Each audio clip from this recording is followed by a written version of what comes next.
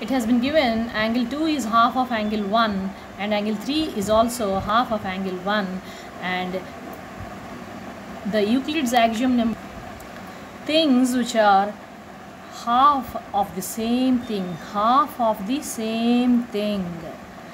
are equal to one another. Just writing out the axiom and stating that therefore 2 equals to 3 will suffice, and this is how you can prove this problem.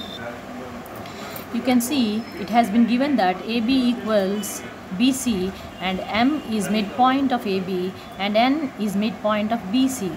Now we are supposed to say prove that AM equals to NC. As we can see, AB can be written as AM plus MB, but MB can also be replaced by AM because M is midpoint. Therefore I can say that since AM equals MB, I can replace MB by AM also, and I can say that it is twice of AM, and similarly BC is also twice of NC, and therefore things, and if I divide both sides by 2, I will be having AB by 2 equals AM, and similarly BC by 2 equals NC.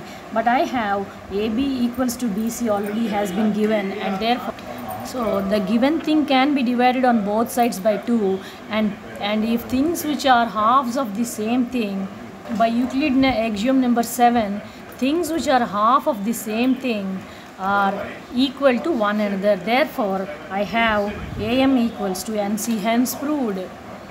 Now I am supposed to prove the converse. BM equals BN, M is midpoint of AB and N is midpoint of BC. And now I know that AB is composed of these two things, and M being the midpoint, I know that BM equals to AM. Therefore I can replace this with BM because I am supposed to leave myself with BM, and the other one is BN. So since BN equals NC, now I want to replace NC with,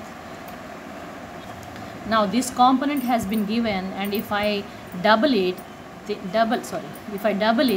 things which are double of the same thing will be equal to one another. Hence I have AB equals BC. I have to mention the Euclid's axiom number 6 completely. Things which are double of the same thing